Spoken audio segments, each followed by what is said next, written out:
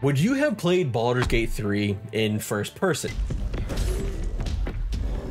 Would you have played Baldur's Gate 3 with action combat and no wisdom or intelligence stats and no paladins? Well, those are just some of the ways that Baldur's Gate 3 could have been different if Troika, the creator of the Temple of Elemental Evil, got their way decades before Larian was able to make their current version of Baldur's Gate 3. A first-person Baldur's Gate 3 that actually had a PvPvE mode that sounds a little bit like Dark and Darker.